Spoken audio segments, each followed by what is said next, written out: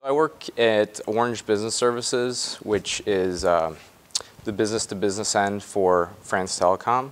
Orange is a major mobile carrier in France and Europe.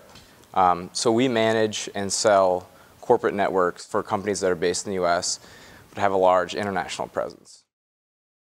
So actually, I've had a close friend in college in my senior year who, through a couple of connections and family connections, basically their father ran a master's program that recruited to this business.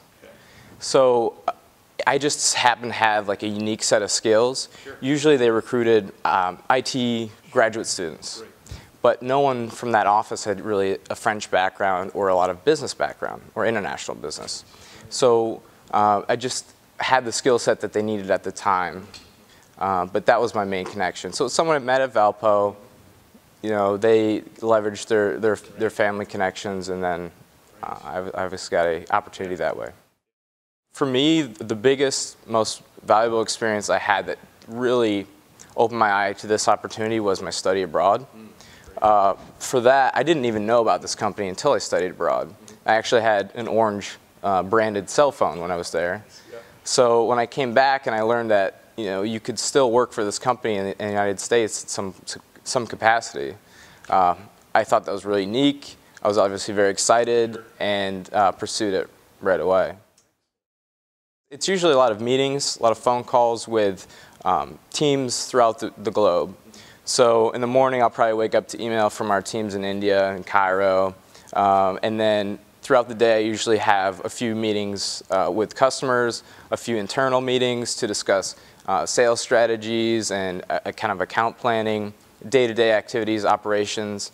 And then every few days, I usually travel to a customer site, have a meeting in person. And then once in a while, you know, you get to travel throughout the region, throughout the States, and sometimes internationally.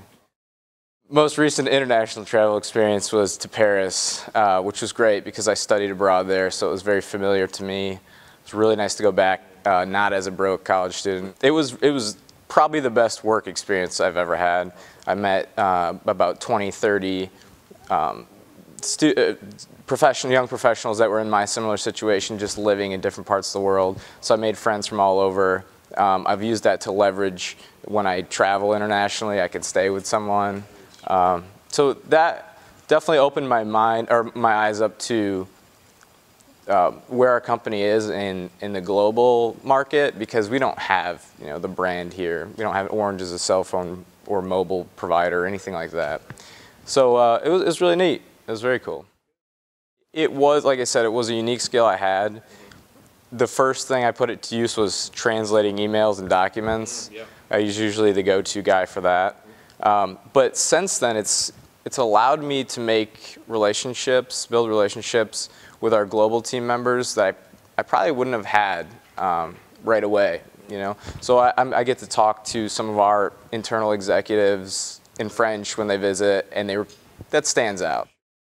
I would say to anyone, really take some time to develop your idea of what you want out of school, not necessarily what other people's idea for you is. Make sure that in some fashion you get to live your passion or work in a passionate way. From there, I think you have to make the kind of lifestyle, like make up your ideal lifestyle and see how that job might also fit into the lifestyle. But, you know, do something you want to do, more importantly, because that's what's going to keep you in a job, and it's going to make you more successful in that job, I think. But take as many opportunities to get in touch with the Career Center. I was in the Career Center a lot my senior year. Get a lot of help from those guys, so, you know, thank you. Definitely use your professors. They're always there to help. You know, follow your dream a little bit. Don't be afraid to dream.